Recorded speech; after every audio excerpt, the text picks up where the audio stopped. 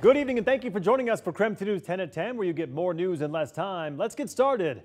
Well, we kick things off tonight with weather because it has been a windy night across the area with some tree damages as well.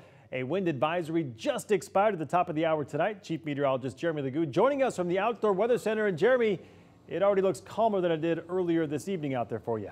Markedly. It is much calmer outside, and that's a bit of good news, but keep in mind, we're going to hang on to the breezy conditions straight through the day on Thursday. Right now, not sitting too bad, 48 degrees, and I'm here to attest that winds out of the west-southwest at 22 miles per hour definitely have it feeling like 41 if you find yourself in one of those wind gusts. Similar story across much of the region, 48 in Coeur d'Alene, 52 in Sandpoint, and near 50 out in central Washington.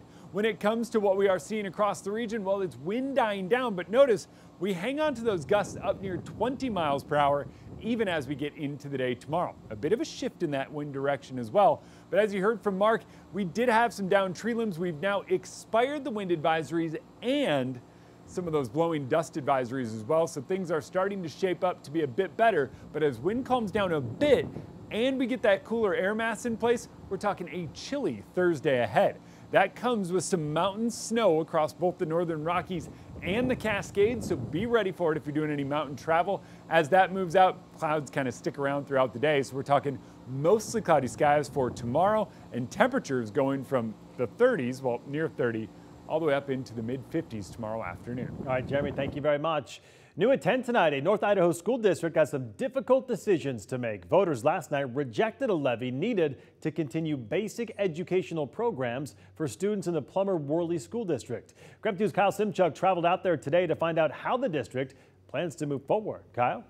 Well, the superintendent says this is not only going to affect students, but also teachers. He says some of them are already looking at job opportunities elsewhere, and the district may not be able to replace all of them. Russ Mitchell paid close attention to election results during Tuesday's primary. He's not running for office, but he is running the Plummer-Worley School District as superintendent.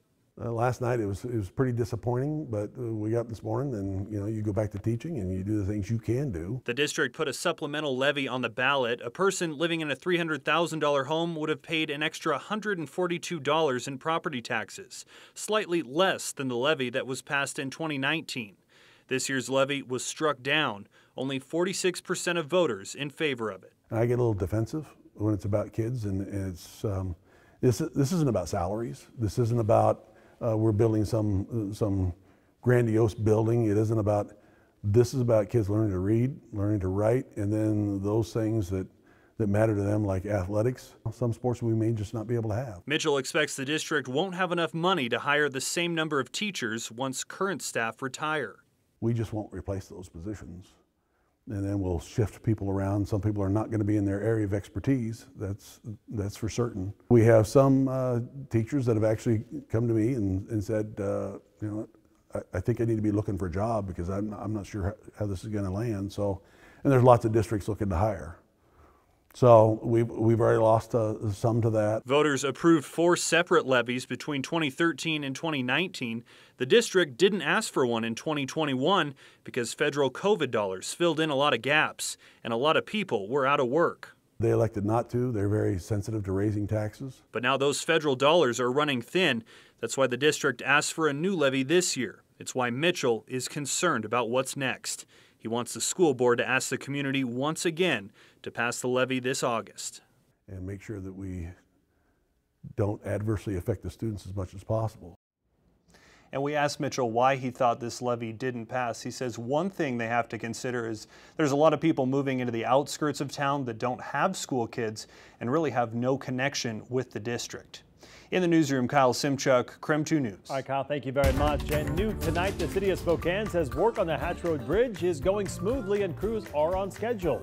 The bridge was shut down this March in order to replace the bridge deck. Heavy vehicles had reportedly been causing it to shift. The bridge connects Highway 195 to Spokane South Hill. Drivers are having to use I-90 as a detour instead. The bridge is expected to reopen July 31st. Now to our night beat with a quick look at today's top stories. A warning for Stevens County residents. It could take longer to respond to your calls for help. This comes after one of the Stevens County fire trucks was stolen and another was damaged. It was like, oh, this can't be happening. You know, we're just a little volunteer fire department.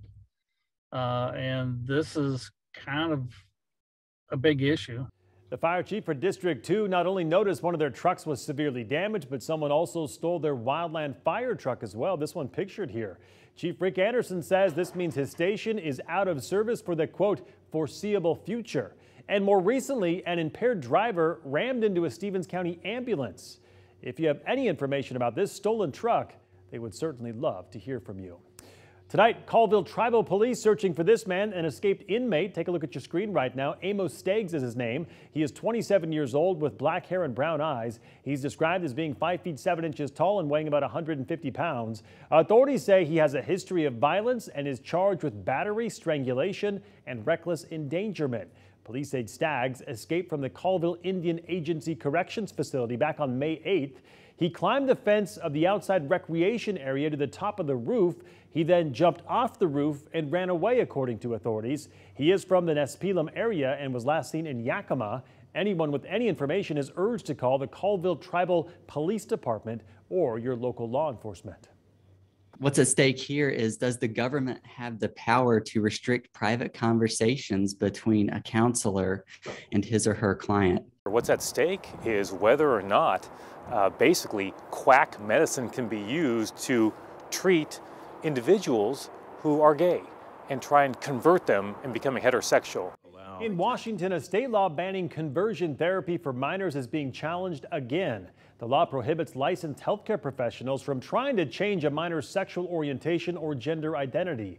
A family therapist from Western Washington argues the ban criminalizes certain speech and infringes on he and his client's religious faith. Last year, a judge dismissed an appeal ruling the law does not infringe on licensed health professionals' First Amendment rights. It could take weeks or months before there is a decision from the court in this latest challenge. And that was your Night Beat. To learn more about any of these stories, just text us the word night to 509-448-2000 and we'll send them right to your phone. As the national baby formula shortage worsens, President Joe Biden is invoking the Defense Production Act. The act prioritizes key ingredients for formula production and compels suppliers to provide the needed resources to manufacturers. And now lawmakers are calling for an investigation into the Abbott formula factory that's at the center of the shortage. Recalls happen, but this company has lied, it's cut corners, it falsified records to cover up misdoings at the sake of infant health. The nationwide baby formula shortage has led to at least 2 children in Memphis needing to be hospitalized. Meanwhile, tonight, the House passed the Infant Formula Supplemental Appropriations Act. The act would give the FDA $28 million to add additional resources to prevent a future formula shortage. In Northwest news, the city of Edmonds near Seattle has passed a city ordinance banning overnight camping. That ban targets people who are homeless. The city council there making it clear they are not welcome on public property overnight. In the new ban on public camping, if someone violates this ordinance, they could face a $1,000 fine or up to 90 days in jail. In some cases, if someone can't pay a fine, they may be ordered to do community service instead. In the meantime, we want to let you know about a story that we're working on for you for tomorrow for KREM 2 News.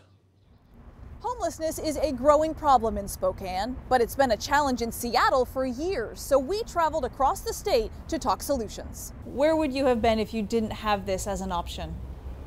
In the tent outside. Would you really? Yeah. Where would you have gone?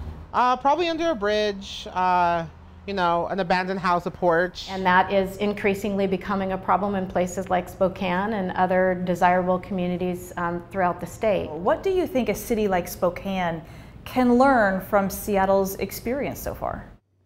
Our Whitney Ward toured a tiny home village that is having great success getting people off the streets and out of shelters. And she also talked with those who have seen firsthand what is working and what is not working. So make sure to join us for our 2-piece in-depth report. We'll also hear from Spokane Mayor Nadine Woodward about her plans for a new homeless shelter and whether City Council is on board.